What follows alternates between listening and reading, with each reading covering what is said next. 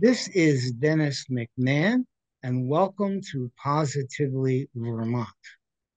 And today, my special guest is Steve Agius, the Wildlife Refuge Manager for the U.S. Fish and Wildlife Service, located in Brunswick, Vermont.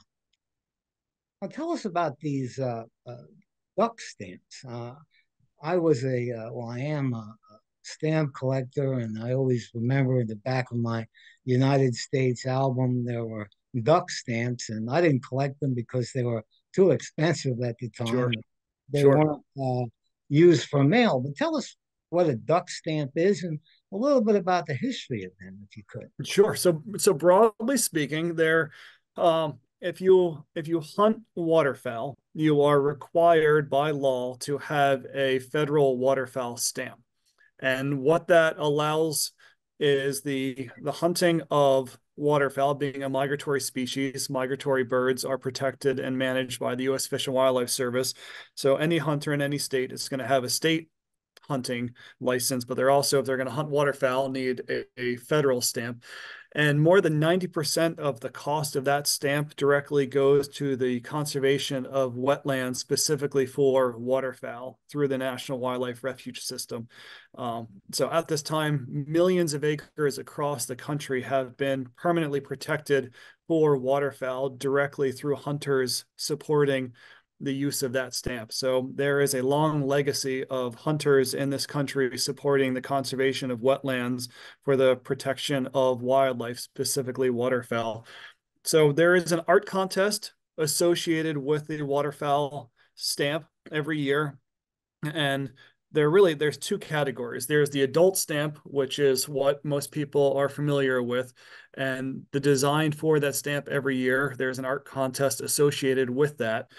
And then there's also the junior waterfowl stamp as well. And that's not associated with hunting. It's more of an art and education contest. And that's directly in there's a coordinator in every state. And then within every state, it's free and open to the public. So kids from pre-K to 12th grade can enter into the art contest. And on average, there's about 27 to 29 pieces of artwork submitted nationwide every year into the Youth Waterfowl Art Contest. In Vermont, we're not really known for having a lot of waterfowl. Certainly where I'm at in Essex County is not really an area that's well known for waterfowl. But if you get over towards Lake Champlain, certainly a lot more ducks in that area. And in Vermont, we see about 100 pieces of artwork that get submitted into the federal competition for the state of Vermont every year. And that fluctuates, sometimes more, sometimes less. And then within the junior duck stamp program, there are four age categories. So you've got category one being pre-K to third grade, category two being fourth grade to sixth grade, category three being seventh to ninth, and then category four being 10th, 11th, and 12th. And ultimately, the art contest produces a best of show. And then each state's best of show goes on to compete against one another, typically in Washington, D.C. every year. And then there is a national best of show, who is the artist, the winner that wins the national competition. So each year in March, the artwork is submitted to my office. And then we have an open public art contest that moves around to different locations in the state. Last year, we held the art contest at the Fairbanks Museum.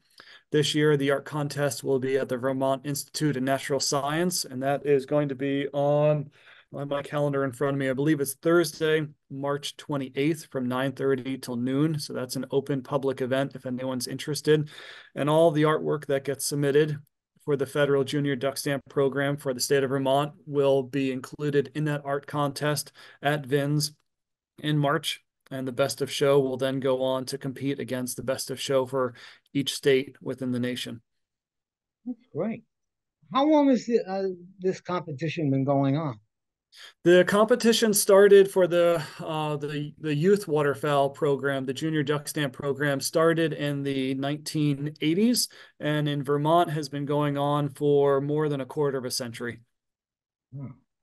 And the entries, have any of these entrants gone on to achievement in art, or maybe even working in the field of protecting waterfowl, if you know.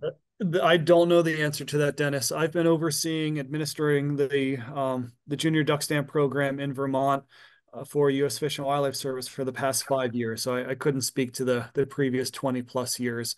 Um, Typically, the best of show artwork that is submitted and wins in Vermont is typically within the age category of that 10th, 11th, 12th. Those students are the ones that are committing a significant amount of time and energy into their artwork. The majority of winners for the Junior Duck Stamp program in the state of Vermont have come from Linden Institute in Linden. They have a robust art program there, and yeah, a good number of the winners have all come from Linden Institute. That's amazing. Well, how many participants do you anticipate this year? Um, the numbers have decreased since COVID, for one reason or another. COVID changed the dynamic in the number of entries that we receive. I anticipate maybe around 100 entries. We always hope for more. It's exciting to have all of the artwork submitted. It's exciting to receive it at my office and open each one up and enter it into our database.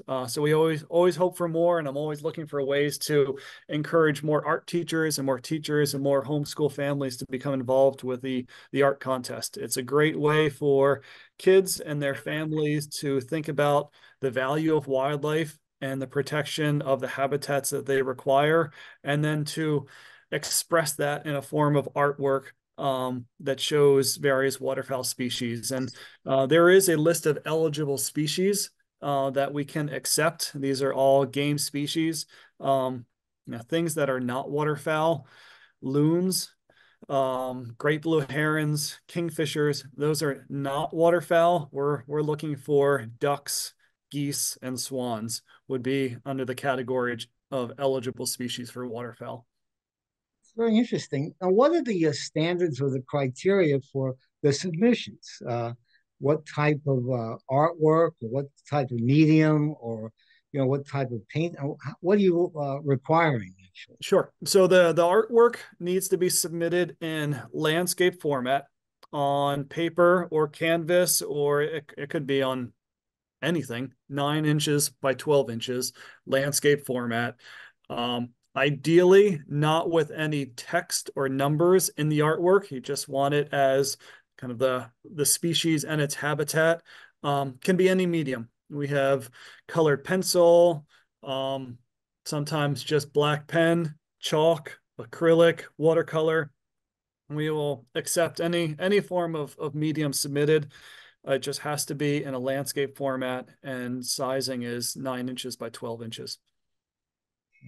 So is that the size of the submission, or is it the size? Let's say a student is just painting this on an easel. How do they have to translate that directly, or can the 9 by 12 format be replicated? I'm just trying to figure It out. has to be the original artwork on a 9 by 12 um, background. I see. Okay, and who does the judging? The judging, so there's 5 judges every year, and I typically try to have 1 to 2 New England wildlife artists or youth illustrators. Typically, we try to have someone from either Ducks Unlimited or Vermont Fish and Wildlife. There might be a representative from U.S. Fish and Wildlife Service. We might have a representative from one of our legislative offices. So we've had judges in the past from Leahy or Sanders or Welsh's office. Always try to keep our congressionals actively involved with what's going on in the state. So we often will have a judge from the venue in which the judging is taking place. So this year we'll have a judge that works at VINS. It varies every year, but the requirement is 5 judges, and we try to have them from the state in which the judging is going to take place. And do they do that collectively, or do they look at various pieces on their own?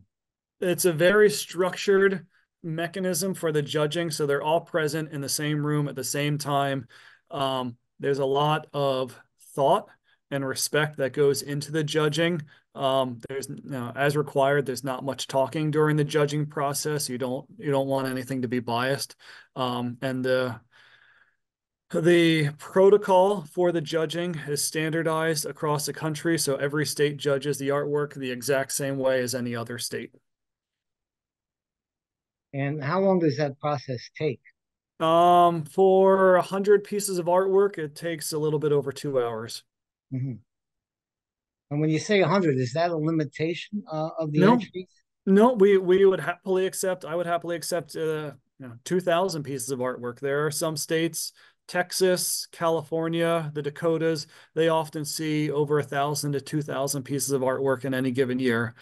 If you're going to judge 2,000 pieces of artwork, that's a full day. Mm-hmm. Yeah, you're going to want to take a lunch break in the middle of that day. It's going to be a long day. It's very interesting. Now, how are you encouraging? I know you mentioned one school, but how are you encouraging other schools or institutions to participate? That's always a challenge. Just outreach. I have a email mailing list of about 150 media outlets in the state, also into New Hampshire as well. I contact Vermont's homeschool network, have a list of 50 plus schools, academic institutions in the state, and also art camps, different art programs. So I'm always open to ways to expand the program and reach out to more interested individuals. This year, we put more of an effort into reaching out to organizations that are actively working in the art scene throughout the state of Vermont. And what happens? What is the deadline again? March 15th, March 15th. the national deadline for all artwork to be submitted to the state coordinators is March 15th. And what happened? Maybe you could carry us through the timeline after that, because I'm sure some people are going to really be anxious after their submissions. What happens next in terms Okay. of time? So I have started to receive artwork already, and we'll continue to receive that till March 15th. March 15th is the due date that they need to be submitted by. I then take the following week to enter all of the artist information on the back of each piece of artwork as a standardized form that includes all their contact information. So we have a database where all of that gets entered into, and then the artwork gets broken into those 4 categories that I mentioned, those 4 age categories that I mentioned earlier. And then I put all of that artwork into a storage box for the art contest. And then the art contest this year will be on March 28th. We'll have a best of show determined at that date. And then we will also have first, second, and third place winners within each of those categories. So after the art contest, all the artwork comes back to my office, and then we start returning the artwork to all of the students with any ribbons or awards, any prizes that they may have received. So there is a bit of prep work in advance of the art contest, and then afterwards pulling together all of the ribbons, all of the awards that students receive. And awards vary anywhere from bird books, natural field guides on waterfowl, on birds, to different types of art medium. So we might mail out different palettes of watercolor paints or acrylics or colored pencils. Sometimes the schools will send them canvases for future use if they have a lot of winners from that school. So it varies quite a bit year to year, depending on what we receive for funding to pay for the awards. But the goal is to have the artwork back to the students in April, so that way they're aware of what they've won. They have their ribbons. They can show those off at school. I know there are some schools that like to hang the students' ribbons up and the certificates that they've received in recognition for their artwork. That's great. Well, I'm sure some people are just hearing about this. So, how does a teacher or an institution make sure they participate? Do you have communications with them, or what should someone do if they're a teacher or an administrator watching this show right now? They email me or they can call me. And I don't know if you have the ability after this recording to post my contact information if people are interested. Email would probably be the best because I can send them a link for the website. I can send them the form that they can fill out their contact information. But I'm happy to communicate however it works with anyone that's interested. That's great. Well, tell us that so they can perhaps put it in the screen or add it to the description. Tell us the email and the other way. Sure. Sure. My work email address is Steve, STEVE underscore Agius, AGIUS at FWS as in Fish Wildlife Service .gov. And what about an address, a physical address? Physical address that the artwork gets mailed to is 5396 Vermont, Route 105, Brunswick, Vermont, 05905. That's great. And I just like to ask about the stamps generally. How much revenue does that contribute, perhaps nationally? But is there a state allocation for the revenue that's generated by the stamps? Good question. So the stamps, you're talking about the hunting stamps, Right. correct? I don't know what the current cost is. So this was the stamp from 2020, 2021. Looks like a black-bellied whistling duck. No, this one was $25 at the time. So there's information on the back of it that explains what it goes towards. I don't know how much money has come in over the years through purchasing hunting stamps. I do know that it has been measured in the millions of acres of lands that have been protected for perpetuity for waterfowl in the country. So again, more than 90% of the value of an individual stamp goes directly to land conservation in the United States. That's So amazing. there's a high return on the investment of the duck stamp to think that in its history, millions of acres have been protected across the nation for waterfowl through the purchase of hunting stamps. I know there's a collector's interest in this by Yes. itself. Uh, do you have any information about that? People who collect duck stamps and how they can participate in buying them or uh, enhance that hobby, and how does that benefit? Yeah, so you don't have to be a hunter to purchase the duck stamp. The purpose of the duck stamp, first and foremost, is to protect habitat for waterfowl. So if you have an interest in conservation, if you have an interest in protecting wetlands, I would strongly encourage anyone that has an interest in protecting wetlands and protecting habitat for wildlife to purchase a waterfowl stamp. There is a direct benefit from purchasing that stamp to permanently protecting habitat for wildlife. Um, in relation to stamp collectors, certainly you could collect a stamp every year. Every single year, the artwork is different. Just like I'd mentioned with the junior duck stamp program, there is a similar but a higher level art contest for the national contest for adults. And you could say that the junior duck stamp program is just the runner up. It's kind of the education program that brings people a better understanding of the adult duck stamp program. And And what and there's also considerable amount of money that goes into those winners for the adult duck stamp. If you were to be the national winner, there is a prize award that goes with it. That's great. Now, is there one stamp or are there varying denominations? And there's one stamp each year. Yep. So yeah, there's going to be the whoever was the winner for the artwork, their artwork is going to be on the stamp for that year. And there's just one type of stamp for each year, and it varies each year. That's great. Well, how can people get more information? Or I want to ask, do you have? I know this is a tough question, but do you have personnel who might be available to visit schools or academies in connection with this contest?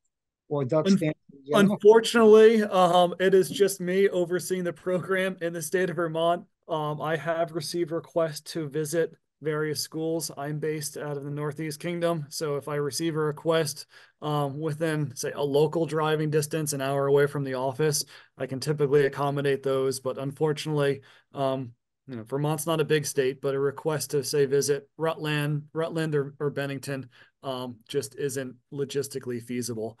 So I'm happy to assist providing information online or mailing people information.